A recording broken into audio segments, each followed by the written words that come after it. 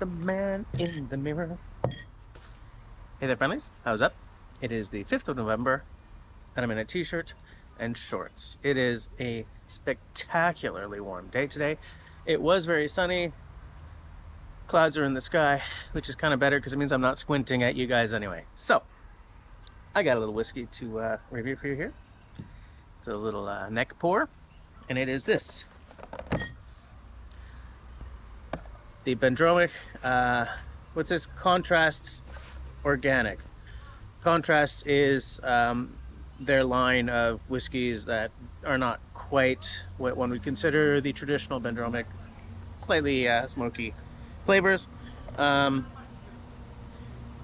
know a lot about this. I know that it's aged in first fill virgin oak.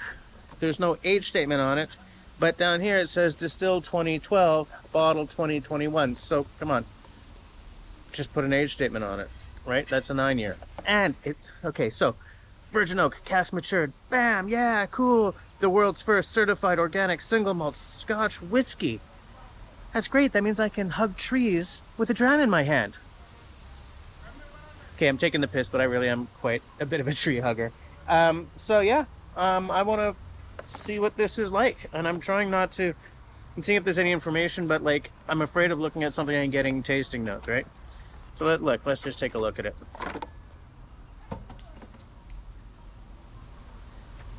Nice. Okay, and are we? Yeah, right there. Natural color, non-chill filtered. Okay, I'm gonna call that a win. Let's get into it. Swedish knife, Scottish dram, Canadian YouTuber. Highly international here today, folks. I'm excited to, oh, okay. What I was gonna say is I'm excited to get into this bottle because I bought it months ago. But my my schedule of late when it comes to filming and especially editing these vids is a little bit on the slow side. Life keeps getting in the way. Let's get into it. Because if it's essentially a 9-year, I'm gonna pour it out and then we can chit chat a little bit, talk about the design.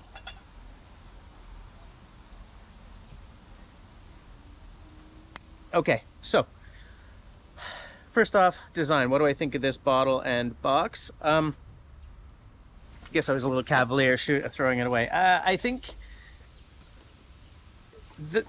look, the box is printed to make it look like it's an untreated paper, and I think that's a little cheesy. Either do the untreated paper or not. It's very nice aside from that. I think that this identity, this branding for Benromach is very much nicer than the other one. When it first appeared, I was a little thrown. It's like red, big blocky, kind of looked Soviet, but I've gotten over that. I think it's a very nice look. The bottle is very, very nice as well. Interestingly, there's a lot of stuff on here that's just like, clearly this is localized. This is where you've got your alcohol percentage, your sizing, product of Scotland. There's no French on this box. How the heck did they get that sold in Quebec? And like, there's no insert.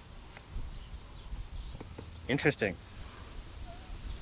What would I give this? Printing the label to look like it's unbleached paper, I would take a mark off for that. But aside from that, I think it's a very nice liveries. So I'd give this 79. Now let's put this back here and take a look at the glass. The color is very nice. It seems dark for like a virgin oak. But hey, uncolored, unchill filtered. I wonder what the toast level is of that cask on the inside. I'm giving it the old swirly swirl to look for tears. Very nice. Not too many. I'm not expecting this to be the most viscous scotch I've ever had, but it looks pretty good. Beautiful color. So let's nose it, shall we? For the nosing. This is 46%, so I'm not afraid to go in. Very nice. Fruity, like a creamy, there's a banana, big banana hit. Very nice, kind of a very malty, malt sugar, kind of a baked goods kind of thing, almost like a brioche. Yeah, like a sticky bun. Little spice in there. Baking spices though, not like cardamom and stuff like that. It just smells organic. For nose,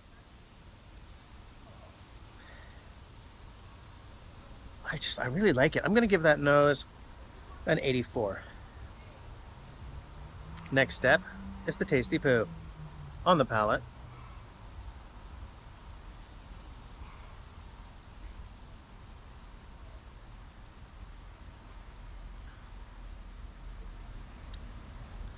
Okay, banana's still there, creamy, still very sweet, caramelly, butterscotchy,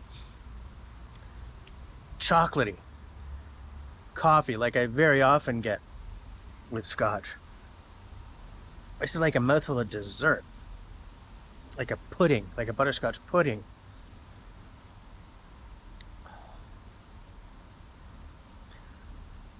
I'm used to somebody slapping organic on something, and it means that the apples are not pretty or the bread is slightly crumbly. So I kind of came into this not expecting much, and this is someone who I tend to like organic. I tend to be a big time tree hugger, you know. I would love an electric car, you know, but that's all politics. What I'm saying is I have low expectations when I see the word organic, and this is really good.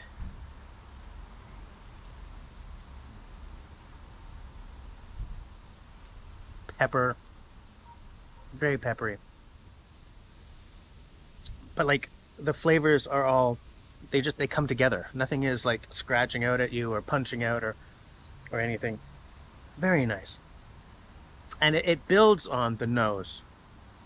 There's no surprises there. I mean, there are other notes that come through, but they're within the motif that is set by the nose. This is on the palate. I'm going to give that an 85 for sure.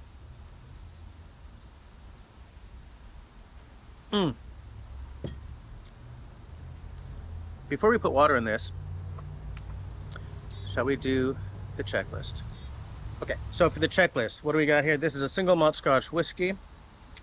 It doesn't have an age statement on it, but it sort of does. Right there, it gives me the bottle date and the distilled date, which tells me this is a 9-year. Transparency on the label, I'm going to give that the mark, so we'll call it a sort of age statement. We're at 46% alcohol by volume, so we're above the 45 that I need, and natural color, non-chill filtered, right there on the label. That's full marks for the checklist. Now let's drop a little water, shall we? Just to see. But I mean, this never affects the mark, but it's just good to know. Nothing too dramatic. Light little swirly swirl. Give it a second for the volatiles to volatile, and then the nose drops way down. Still getting a little sweet, but aside from that, it's just watery.